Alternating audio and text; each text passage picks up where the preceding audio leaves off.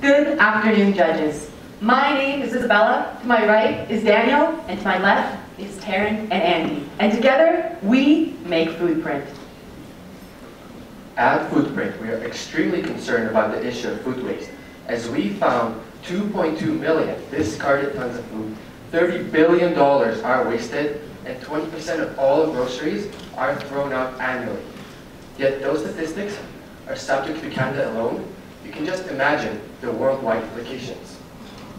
At Foodprint, we believe that those statistics is what driven us to create change. Therefore, our mission at Foodprint is to lead the movement against food waste one step at a time. Our journey led us to our product. And thanks to our innovative approach, we created a competitive advantage as we uniquely list your fridge inventory, give you relevant recipe suggestions, act as a shopping guide, and remind you for your nearly expired foods. Now, what exactly is our product composed of? Well, there are three major components, the first of which is the radio frequency identification, or the RFID tags. Now, these tags contain all the information of the food item, including its nutritional and expirational value. The second is the reader. Mounted on the fridge, the reader acts as a hybrid between a barcode scanner and an RFID reader, as it both dispenses and scans the tags. Lastly, there's the brain. Using Raspberry Pi circuitry, it acts as the midway communicator between the reader and the consumer, as it both interprets the data and sends that information via an app such that the consumer can see all of their information. Now, a simple demonstration of how to use. This is our prototype. Now, imagine that you have just come home from a grocery shopping trip, and the very first item you take out of your bag is a carton of blueberries. Now, mounting the carton of blueberries barcode in front of the reader, you scan it in an upwards motion, thereby dispensing the RFID tag onto the blueberries and transferring all the data from the barcodes onto that very RFID tag. Now, how do we know that this product in particular is what our consumers want? Well, this all boils down to our market validation. Now, based upon our survey of over 200 individuals and 50 in-person interviews, we determined that the impression of this very product garnered over 80% of individuals to say that they were very willing to try and purchase it. How willing? Well, we identified their pain point, such that 75% said they were unsatisfied with current solutions to food waste, garnering us over 150 email signups, showcasing their interest in our product. Additionally, we asked how much would they be willing to pay for it, and the majority answered between the range of $200 to $300, which is why we priced ourselves at $250. Additionally, individuals have the opportunity to pay $4 per month for premium subscriptions, which offers these features, or use the basic features of our app for free, which also includes ads, which serves as another source of revenue for us. So what other alternatives are there? Smart fridges, represented by LG and Samsung, are currently available on the market. However, they do price quite expensive. And food delivery services such as FreshPrep and HelloFresh are quite wasteful in terms of packaging, and food tracking apps like Fridgely simply require too much human input. We've placed ourselves on this chart here due to our competitive advantage, which is our affordability, and we also have the highest investment return based on our effectiveness to promote food waste reduction. In addition, we also appreciate the fact that our product can be easily integrated into any lifestyle, making Foodprint the best both economically and environmentally. And we can further talk to competitors upon questioning. So, who are our customers? After surveying over 200 people and personally interviewing 50 experts, we have concluded that ideally we would target two demographics. One being busy parents who plan to cook meals for households of 4 or more, and the second being young professionals who live alone and are unfamiliar with planning and cooking meals. So, how do we acquire these people? Through our validation, we determined that word of mouth, search engine optimizations, as well as a series of other marketing strategies that can be further discussed upon questioning, are the most effective way to garner visitors who will be directed to our landing page. From there, we will slip in our product features and coupon incentives, and finally, encourage our leads to make a purchase through call to actions. So, how much of the market can we actually reach? Through an analysis of financially stable and environmentally conscious households in Vancouver, we predict a reach of 3%. And with our basis in Vancouver, we will expand to the rest of Canada and predict to have 0.6% of the market share by the end of year 5. Now, how do we get all the way from the product to the target market that Taryn has so expertly described? Well, this all boils down to the supply chain. Beginning with the first three components, that being suppliers, manufacturers, and transportation, as well as all of the companies listed below and above, are actually enterprises that we have contacted directly, and they have stated their vested interest in supplying us with their services when our product becomes a reality. The next component is warehousing, in which we will begin with garages before expanding into larger warehouse spaces, and finally, retailers, in which we will begin with a three-pronged approach, first with local stores and online platforms, before expanding into those international chains. Additionally, now is a perfect time to enter our industry, that being smartphone products, as here you can see the average Canadian penetration rate performing higher than the global average, and these trends are expected to continue to increase at a compound annual growth rate of 18%. As for our product, it costs a total of $150 per unit, with the most important parts being for the 50 tags, the reader, and the brain. And since we priced ourselves at $250, this leaves us with a gross profit of $100, or a gross profit margin of 40%. As for our startup costs, it totals to $250,000, with the most important parts being for the app development, which deals with the front-end user interface, or the back-end software development. As for our projections, we plan to target the Vancouver market until the end of the second year. From then on will be for the Canadian market until the end of the 5th year, and the 6th year and onward is for the North American market. To validate our sales, we created a month-to-month projection such that we break even at the end of the second year. To conclude, we would like to recognize that our business follows the triple bottom line. As our profits only promise to increase, we're good for the people and the local economy, as we will also donate to food banks, and we're great for the planet thanks to green initiatives, overall making us a long-term sustainable business. So what do we ask from you? We would like to utilize your connections for the purpose of beta testing and focus groups. We would also like to utilize your expertise so we get a chance to learn from you. And finally, we would like to utilize your resources, be it suppliers or potential retailers. So why should you join us? If you join us today, you get to be a part of our board of advisors. You also get a chance to grow your own professional network thanks to our potential partners, including RP Jackery from PH1 and Chris Reed from Foresight. And with that, we ask you to join us on our movement to reduce food waste one step at a time. Thank you, and we open the floor to any questions.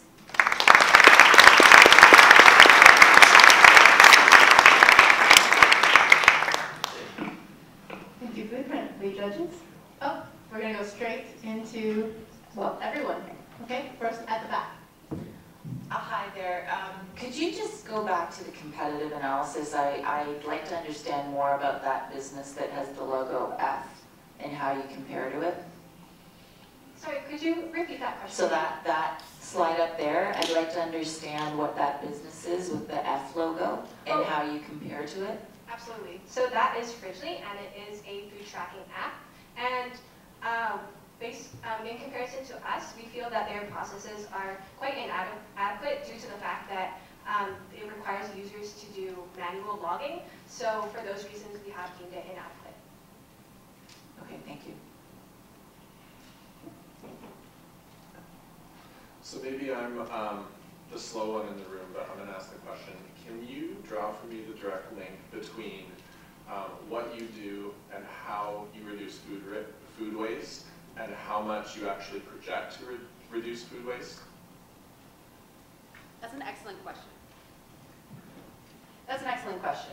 And so in terms of our validation, this was also another question that we had in both our validation that we presented to you, as well as the fact that of our national statistics. So in the validation that we presented in our main slides, it suggested that our consumers believe that organization and food inventory plays a major role in terms of food waste. This means that based upon the fact that, for example, large families or families as a whole, like Karen mentioned before, they're not entirely sure of what's in their fridge. This is because either mom, dad, brother, sister, etc. continue to buy on their continuous food trips to the store.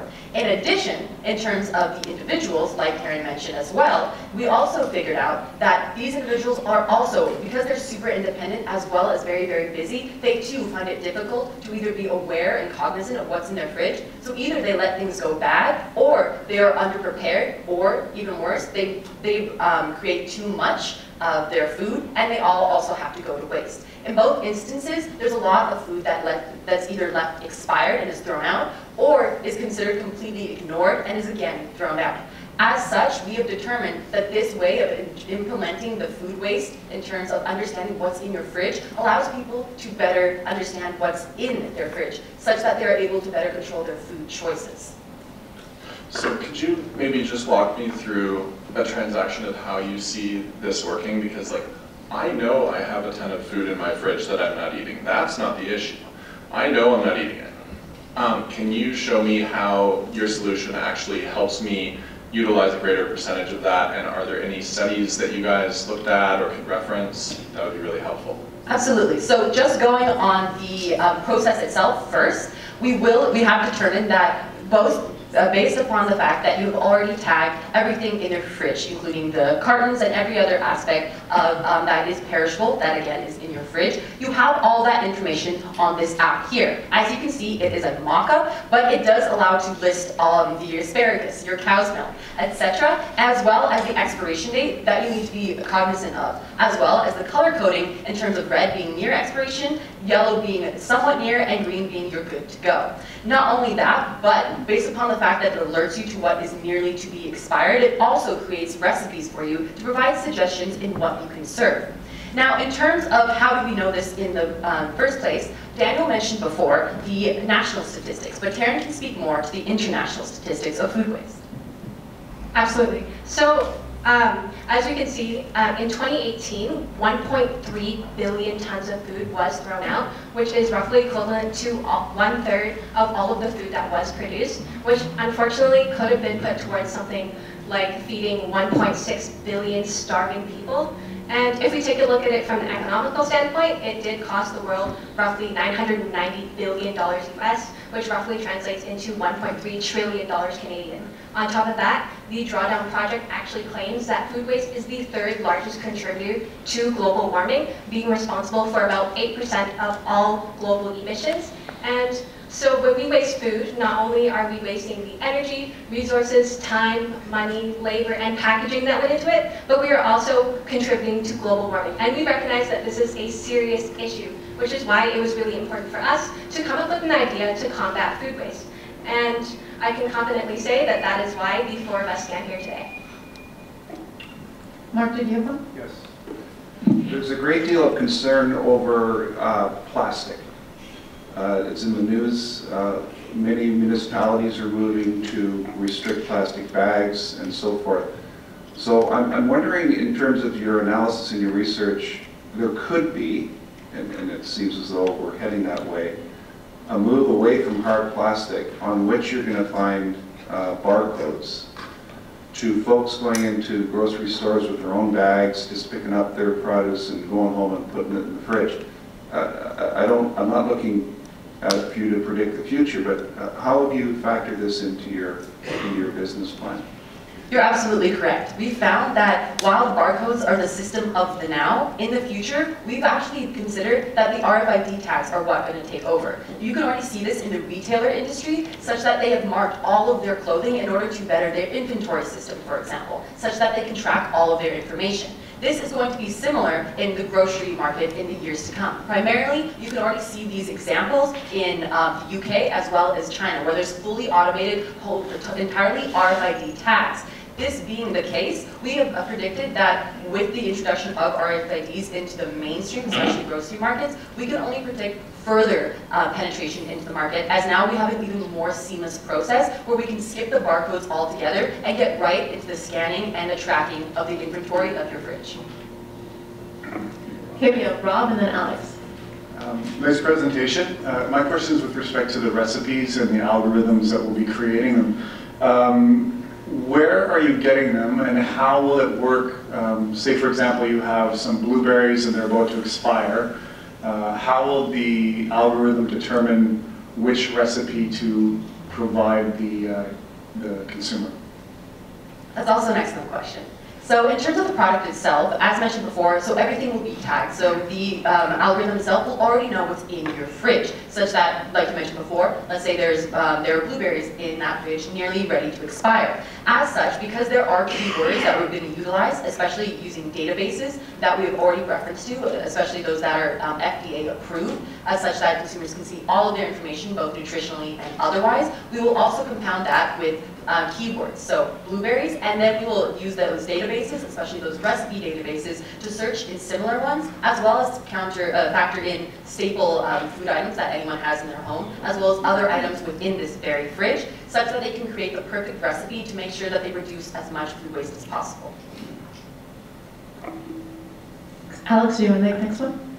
Thank you for the presentation. High energy and a very important problem. As a mother of 3, I can tell you that I don't know what lives and grows in my fridge. I try and deal with it every time I can, but this would be helpful indeed. The question I had was, how do you get to deal with like partially filled milk cartons or quasi-empty containers and people who exit things from the fridge and don't track that it no longer exists because it was eaten? So how would you monitor all of that information around what actually happens after the initial barcode? And I'm not entirely clear that all barcodes include an expiry date, and so wouldn't that require some manual entry anyway?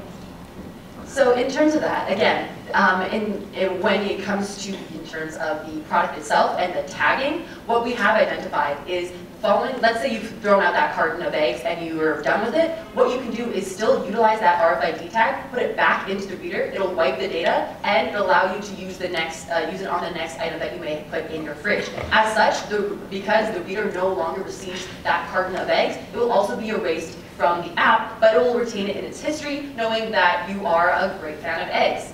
As well, in terms of your secondary question, so when it comes to knowing the comings and goings, again, it's a finite system in the sense that we know that when you have consumed it and when you haven't.